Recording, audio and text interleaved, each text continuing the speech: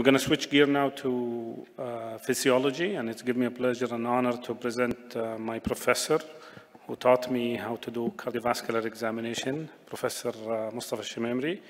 He's the chairman of Cardiac Science Department at College of Medicine, a very esteemed interventionalist, and gives energy to any room that he's entered to.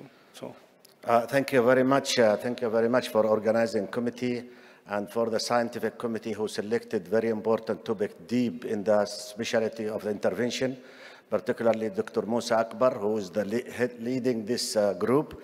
And from now, chairman, co-chairman, panelist, give me an extra minutes from now. Thank you. So my task, I will, it's not moving. Okay, my task is to talk about the FFR in the setting of acute coronary syndrome. I have nothing to disclose about this talk. First of all, the agenda will talk about the prognosis of STEMI with multifacil disease, how they behave. Secondly, what is the outcome of revascularization of non-culprit vessels, and then when to revascularize the non-culprit, and the role of FFR in this situation. So this is a 58-year-old, came with STEMI, inferior STEMI with the chest pain, and then the angiogram showed that he has CTO, totally occluded RCA. The RCA fixed and stented, and then there was another lesion in the LAD proximal. And the question is now, who will fix the LAD now? Raise your hand quickly, because I have an extra minute to talk to you. Someone who will fix it now? Okay, our chairman and Dr. Fawaz Al-Mutayriz. Who will do an FFR now? And I know late. Okay, few people said now they will do. Okay, we will see through the talk what we can have.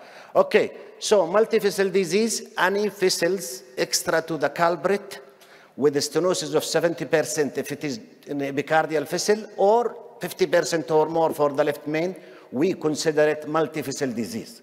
So two vessel, one culprit, and the other non-culprit significantly stenosed, then we call it multifacil disease. 50% of patients with STEMI, they are presenting with multifacil disease. And 15% of the STEMI, they have CTO. 70 to 80% of non-STEMI, they have a multifacil disease. So it is important to recognize how to deal with this multifacil disease. You can see the gradient here, that the prognosis in terms of mortality, it is very high with triple vessel disease in the setting of acute STEMI, and it is less in the double vessel disease, and it is far less in the single vessel disease. So the gradient between each vessel is increased. From 1 to 2, there is a significant mortality increase, and from 2 to 3, there is a significant mortality increase. So the triple vessel disease predict mortality, and then the three vessel disease predict mortality and acute myocardial infarction. Double vessel disease and triple vessel disease can predict MACE in patients with STEMI. And this is a meta-analysis clearly showed in the upper part that if the patient with non-infarct-related artery, it means with only one single vessel, they do the mortality the less in the lower part. But if they have more than one vessel involved as a multivessel, then they consider it a very high risk of mortality. This is a meta-analysis of 28,000, almost 30,000.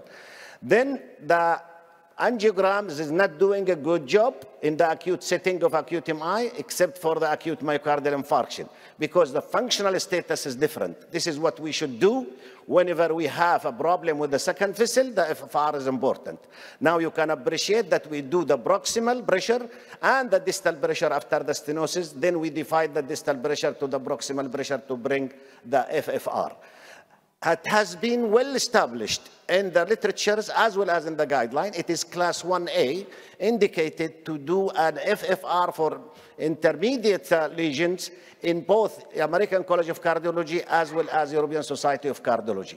So by now, we have no doubt that intermediate vessels has to enter for stable angina, has to go for FFR. Now, for the non-STEMI or unstable angina, still the FFR doing a good job, and you can see that the rule of FFR here in the blue, where I am pointing, and the angio unstable non-STEMI is here. There is a significant difference of survival and MACE for the patient whom you did FFR. So FFR has a rule in unstable angina and STEMI. So how? That's very clear, but in general, that the patient whom you interfere based on angiography, they have more MACE compared to the angiography plus FFR, and the difference is significant, 26 to different from 21%. Now, the FFR by expert has no rule in acute setting of STEMI, or non-STEMI even, in the acute culprit vessels, because there is a problem here, that you have a microvascular dysfunction, you have microspasm, you have distal embolization, so you have the milieu of the artery is really different and is difficult to deal with. So what we have here, you can appreciate the stenosis is the same, but the one with the stable in the upper part, the one with the stable in the upper part, that the distal to the stenosis, that the pressure was 70. Meanwhile, in that case, the FFR will be 0.7 because you will divide 70 over 100, it will be 0.7. Meanwhile, if there is microvascular dysfunction, as in this situation, the pressure will be elevated post the stenosis. After the stenosis, the pressure will be elevated. Then the elevation of the pressure because of the increased resistance from the microvascular, and that will lick FFR 0.9. So most of the time in the acute setting, this is the picture. You have microvascular dysfunction, which will raise for you the FFR, and you will think that the FFR is really normal. Meanwhile, if you wait for some time, and then it might tend to be significant, as if you have seen in this situation.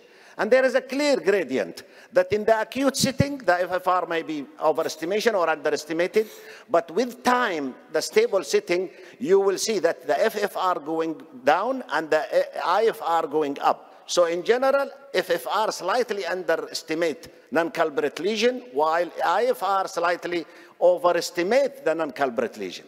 So what is the solution? The solution is to wait. So how long to wait?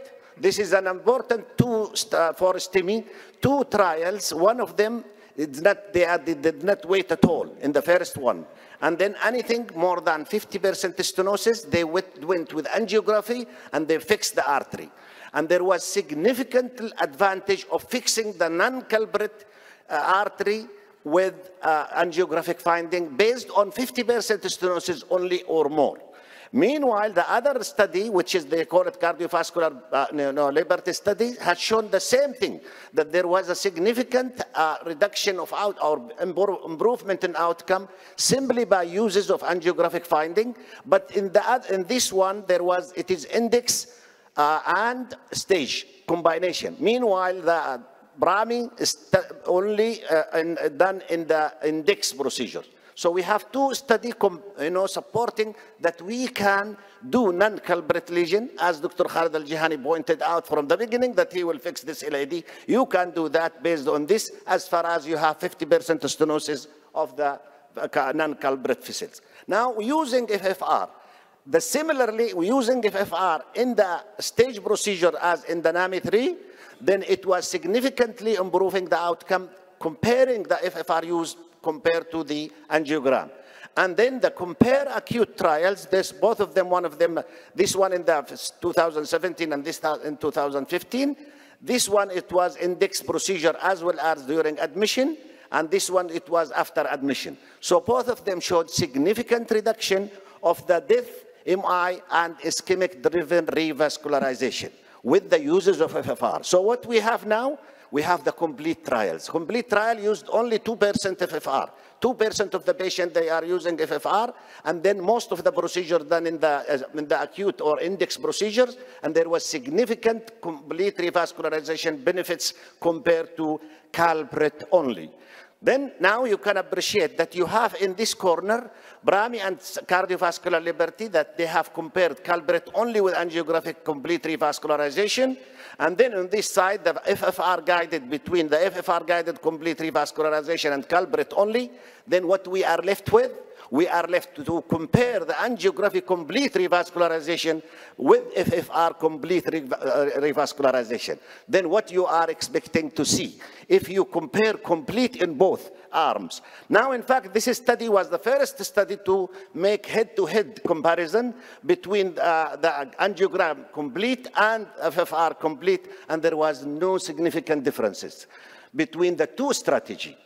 Now the Korean people has come in 2022 in the European Society of Cardiology, and they have discussed the same strategy, and they have done this study.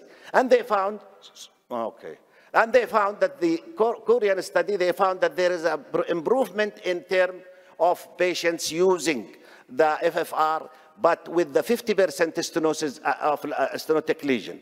So what is the meta-analysis? All meta-analysis, I will talk about the shock at the end. The meta, this is just a table for what time of these studies they have done. And then the meta-analysis of more than 20,000 patients have shown that there is a benefit from angiogram or the FFR, and both of them, they produce the same thing. So most of the recent one is in 2022, that the complete revascularization is confirmed. There is no difference between whether you are using angiography or using the FFR, and then the FFR still can be used in all except in acute STEMI, and the guideline now recommending stage procedures for the 2021 for the American College of Cardiology, but 2A for the European Society of Cardiology. By this, the conclusion is that the angiography might not be enough. You have to use the FFR, and you have to do it in stage procedures, and then you can utilize FFR even in a stage procedure to save more time and money. Thank you very much. Thank you so much. Can open the panel for any questions. We have Dr. Mohammed Atabi. Also, we can proceed. We can go on the Dr. Hani and Dr. Mohammed Atabi. Yes. Thank you, Mostafa. A huge amount of data. But I know why did Flower and I fail. Because 70% of patients whom they decided on FFR had 70% lesion. So that's a major argument. Now, we know that probably didn't show a difference because FFR in the acute setting is a false negative test, you see. So it's not fair to decide on the FFR, I guess, or IFR in the acute setting. That's why the angio and IFR or FFR are equal. So the clear message is that there is clear benefit in stable angina, but this diminished when there is acute presentation. So as you said, wait, but I don't think it's probably we don't know what is the time we should wait. Maybe 5 days, maybe 48 hours, we don't know. But I have a question for you. Why did complete trial, for me, didn't show the expected benefit? At 3 years, mortality is the same. So how come can you assume that complete revascularization in STEMI, whether based on FFR or no, is of benefit? So the question is the complete revascularization is beneficial. And the question was, the two? Why you didn't see the effect of benefit in the stable patient as in complete trials? Why it is better in the stable patient? Yeah. Yeah, okay. In the stable patient, because the FFR, the vascular resistance in the microvascular area is normal. And then that will not increase the resistance after the stenosis, and the stenosis will be, will have post-stenosis real pressure, and then if you divide it to the proximal pressure, you will get the FFR, and the FFR is more reliable. And that you have seen the gradient between the acute, subacute, and the chronic or stable. The question really, which you might be puzzled to know, is when this microvascular dysfunction heals, then we can rely on the FFR. So it is variable. They said the response from one patient to another is variable. However, based on the study, between 2 days to 45 days, this microvascular dysfunction might improve with the therapeutic approach. So the last questions. Yeah, and I'll make it comment and very brief. We published the PRAMI, we published the culprit shock, we published FAME and FRAME and all of these. And I can tell you the practice in the United Kingdom, despite the absolutely important and convincing evidence of complete revascularization. The people that have complete revascularization in the same sitting is less than 13%. And why? Because interventional cardiologists have got the frame of mind is let's be safe and let us get out of here while we're winning rather than go into more complication. But what really determines what to do and when is how your final results in the culprit lesion is, whether you ended with no reflow or not, and the complexity of your non-culprit lesion, bifurcation, calcified or otherwise, and the timing of the procedure. 3 o'clock in the morning is different than 3 o'clock in the afternoon. And finally, what healthcare system are you practicing in? Are you going to benefit from deferring this procedure to have another 2 procedures, i.e. reimbursed for 2 procedures, or are you practicing like what I do in the United Kingdom, that everything's free at the point of delivery? Thanks. Thank you very much. I think at the end of the day, it depends on the operator and the lesion. For example, as Dr. Khalid Al-Jihani said, that LAD might be attractive to fix it at the same time. However, you might expect some complications simply because of this, the milieu of being a microvascular dysfunction, spasm, and embolization. And then you might have the staff has been exhausted, particularly if you have done a BCI to the RCA, which was difficult. So that's keeping on consideration the contrast, the team, the time, and the Dr. presence or Mostafa, absence of other. Thank you very much. The discussion will never end, and the people, they will